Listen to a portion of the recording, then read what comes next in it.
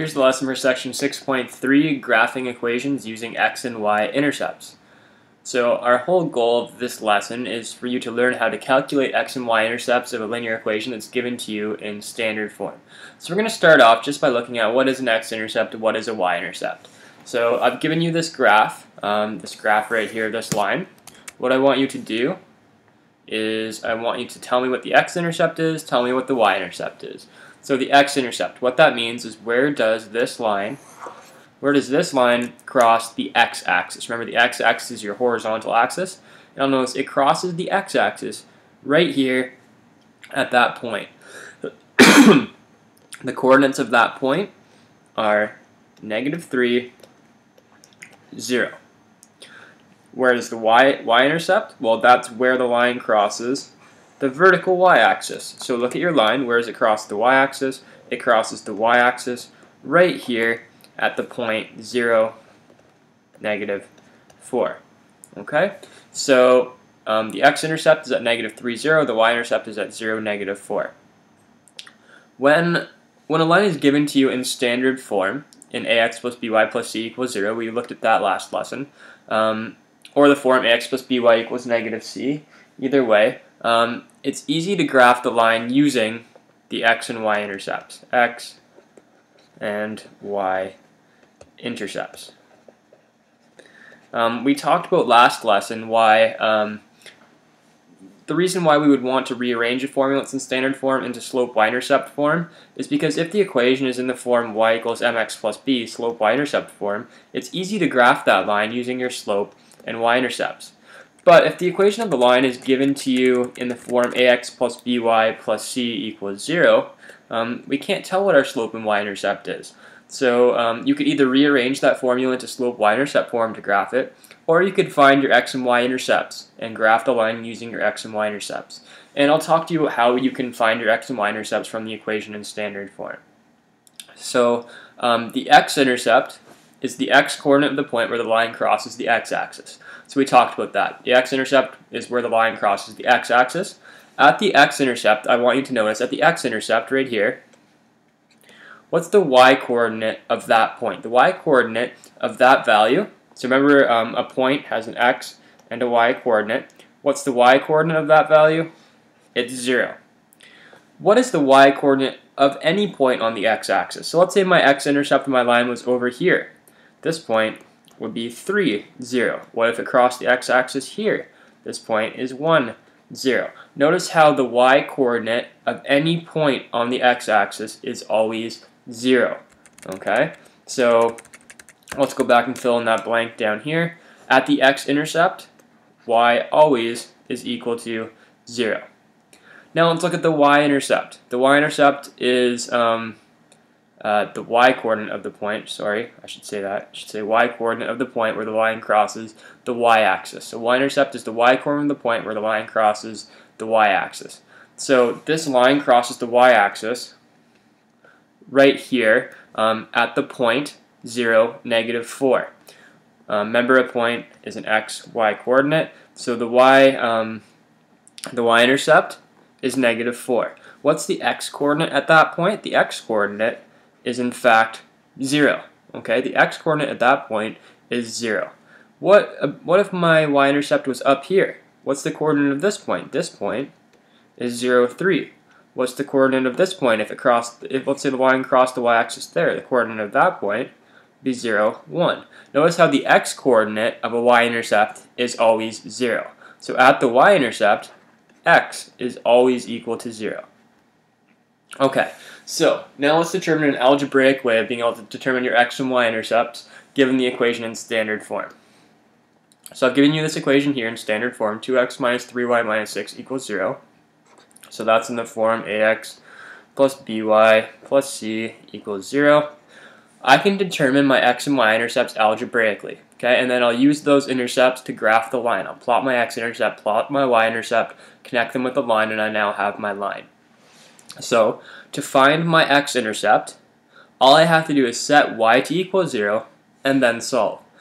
Why can I do that? Well, I know at the x-intercept, no matter where the x-intercept is, if the x-intercept is here, here, here, here, here, like no matter where it crosses the x-axis, I know the y-coordinate at that point is going to be 0.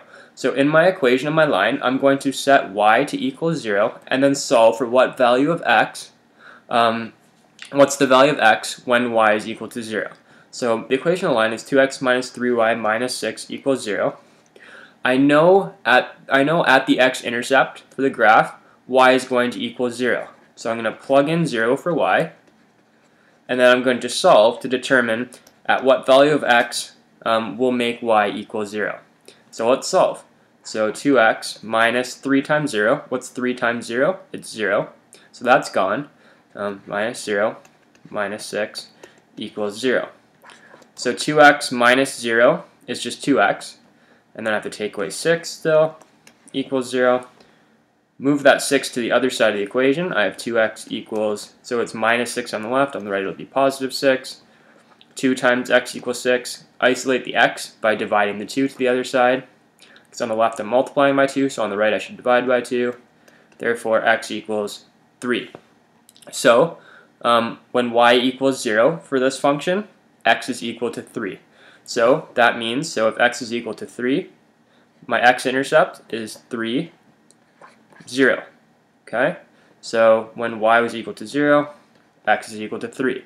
That's my x-intercept. So I can plot that point on my graph. It crosses the x-axis at the point 3, 0. My x-intercept is at 3.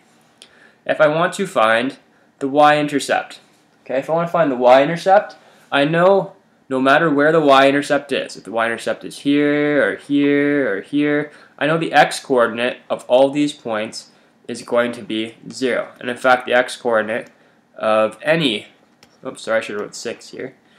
The x-coordinate of any y-intercept is always going to be 0. So to determine the y-intercept of my line, all I have to do is set x to equal 0 in my equation, and then solve to figure out what's the value of y when x equals 0.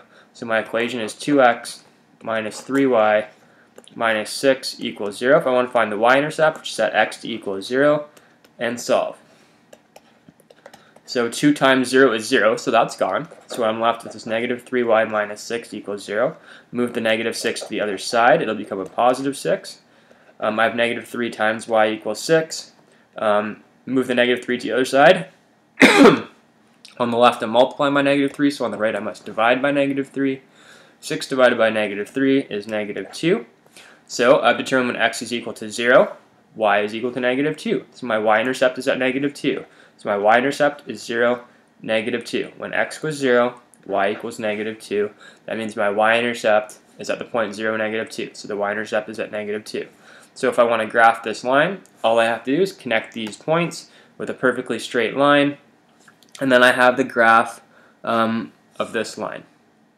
So I'm going to connect these with a straight line. Here's the graph of this line. Okay, and it'll go on forever in both directions. Okay, let's do another example. So I'll do a little bit less explanation this time, just a little bit more of solving the equation. So if I want to determine the intercepts of this line in order to graph it, all I have to do is find my x-intercept by setting y to equal 0, find my y-intercept by setting x equal to 0, plot both my intercepts and connect them with a straight line, and I then have the graph of my line. So the equation of my line is 2x minus y equals 7. If I want to find the x-intercept, I know at the x-intercept y is going to be equal to 0, so set y equal to 0, and solve for what the value of x is when y is equal to 0. So 2x minus 0 is just 2x, so 2x equals 7. Therefore, x equals 7 over 2. Oops, I'll do a better 2 than that. 7 over 2. In order to help me graph that, I'm going to write it as a decimal. 7 divided by 2 is 3.5. So that means my x-intercept is at 3.5, so it's at the point 3.5, 0. Okay, so when y is equal to 0, the x-coordinate is 3.5. So I'll plot that point at 3.5. It's roughly there on the x-axis. Now, what I need to do, I need to now find the y-intercept. So to find the y-intercept, I've got my equation 2x minus y equals 7. To find the y-intercept, I know no matter where the y-intercept is, it's going to have an x-coordinate of 0. Any point on the y-axis has an x-coordinate of 0. So plug in 0 for x, and solve this to determine what the value of y is when x is equal to 0, and that'll tell me where the line crosses the y-axis. 2 times 0 is 0, so I'm left with negative y equals 7. So think of this as a negative 1y. So I have negative 1 times y equals 7. Isolate the y by dividing the negative 1 to the other side. Therefore, y equals 7 divided by negative 1, which is negative 7. So when x is 0, y is negative 7. That's where I get my y-intercept, is at 0, negative 7. So go onto the y-axis to negative 7. So this point is at 0, negative 7. That's my y-intercept. Connect those with a straight line. And you will then have the graph of this line. And remember, this line will go on forever in both directions, but that's what the line will look like. Okay, we're also going to, so you can use the intercepts to graph the line. You could also use the intercepts to find the slope of the line algebraically. So we're going to do that in this question here. So if I give you the equation of a line in standard form, ax plus by plus c equals 0, I can find the x and y-intercepts. We know how to do that. So the part A says determine the intercepts for the line. So if I want to find the x-intercept, all I have to do is set y to equal 0 and solve. So 5x minus 6 times 0 plus 30 equals 0. And then solve this to determine what x is equal to when y is equal to 0. And that'll tell us what the x-intercept is. So 5x minus 6 times 0. 6 times 0 is 0, so that's gone. So I'm left with 5x plus 30 equals 0. And then just finish solving this equation. Move the 30 to the other side. Becomes a negative 30. Right now x is being multiplied by 5. So on the other side of the equation, I must divide by 5. I'm left with x equals negative 6. So when y equals 0, I determined that x was equal to negative 6. So my x-intercept is at negative 6, 0. My y-intercept, I know to determine my y-intercept, I know no matter where the line crosses the y-axis, the point will have an x-coordinate of 0. So set x to equal 0 to solve for the y-intercept, and determine what the value of y is when x is equal to 0. And that'll tell you where the line crosses the y-axis. 5 times 0 is 0, so that's gone. So I have negative 6y plus 30 equals 0. And then just solve this equation for y. So first off, isolate the term that has the y by moving that positive 30 to the other side. It becomes negative 30. Then isolate the y by moving the negative 6 to the other side. Right now I'm multiplying by negative 6, so on the other side I must divide by negative 6. Negative 30 divided by negative 6 is positive 5. So when x is equal to 0, y is equal to 5. That means my y-intercept is at 5 on the y-axis. So if I want to find the slope of a line, all I need are 2 points on the line. And I have 2 points on the line because I've determined both intercepts. My x-intercept was negative 6, 0. And my y-intercept was equal to 0, 5. I just want to point out one more time, notice for the x-intercept, the y-coordinate is 0, and notice for the y-intercept, the x-coordinate is 0. Okay? So if I want to find the slope of this line, to find the slope of a line, all we need to do is we need to do the change in y, so y2 minus y1, divided by the change in x, x2 minus x1. And we've used this formula a lot. So all I need are 2 points. I've got 2 points on the line. So I'll make I'll make the x-intercept my first point. So that'll be my x1, y1. I'll make the y-intercept my second point. That'll be my x2, y2. And it doesn't matter which one's your first point, which one's your second point. And then just plug in the information into your formula. y2 minus y1, that's 5 minus 0. x2 minus x1, that's 0 minus negative 6. And that gives me 5 over 6. So the slope of the line is 5 over 6. If I want to write the equation of the line in slope y-intercept form, so in the form y equals mx plus b, we could rearrange our original formula into the form y equals mx plus b by isolating y. Or, I've got my slope, I've got my y-intercept, my slope I've solved for was 5 over 6. I know my y-intercept.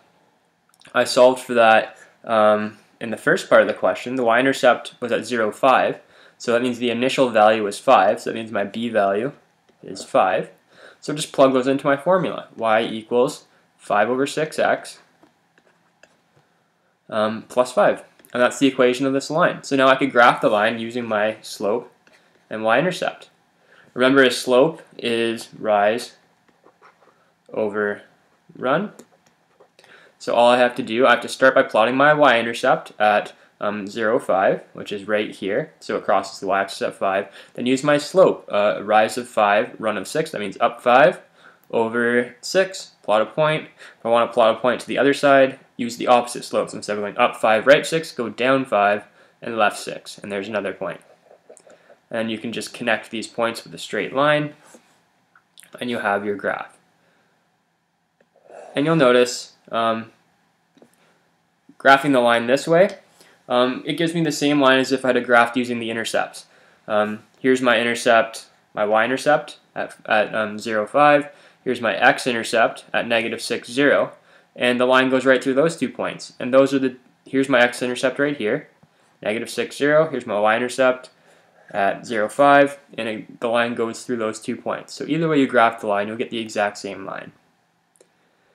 One more time, one more question. Let's determine the slope of the line. So determine the slope, who has an x-intercept at -4 and a y-intercept at -6. So let's write these as points. So my x-intercept, I know at the x-intercept, the value of y is equal to 0. So if my point is xy, it's -4, 0. My y-intercept, I know at the y-intercept, the x value, the x coordinate is 0, and the y value is going to be the y-intercept, which is -6. Now to find slope, all I have to do is difference in y coordinates, so y2 minus y1, divided by difference in x coordinates, x2 minus x1, and then I have my slope. So label your points. I'll make the x-intercept my first point, so that's x1, y1. I said the x-intercept is my first point, the y-intercept will be my second point. Doesn't matter which is which again, just as long as you label them properly. So here's my first x-intercept. If x-intercept is my first point, I label that x1, y1. And if the y-intercept is my second point, I label that x2, y2. Plug everything into your formula. I get -6 minus 0 over x2 minus x1, so 0 minus -4. That gives me -6 over 0 minus -4. Minusing a negative means add, so 0 plus 4 is 4. And then just make sure that you put this, you reduce this into its simplest form. So what number goes into 6 and 4? Well, they're both even numbers, so 2 goes into both. It goes into 6 3 times. It goes into 4 twice. So my slope is 3 over 2. So just to consolidate, state the steps needed to graph a line using intercepts. So I guess first thing you have to do, find the x-intercept by setting y to equal 0 and solving. I'll just write abbreviations here. So find the x-intercept by setting y to equal 0, then solve. Then find the y-intercept by setting x to equal 0, then solve the equation for y. Then on your graph, plot your intercepts.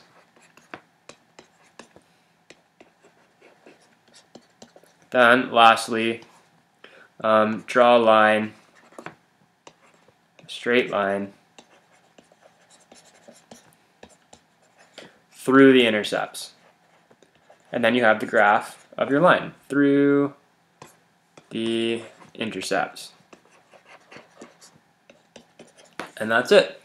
So just quick reminder to find, so the equation is given to you in standard form. It's easiest to graph the line just by finding your x and y intercepts and then drawing a line through those 2 points.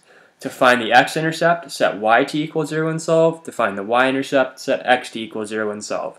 Plot your intercepts, then draw a line through them, and you've got your line. So download the worksheet from jensenmath.ca and try it out. Let me know if you have any questions.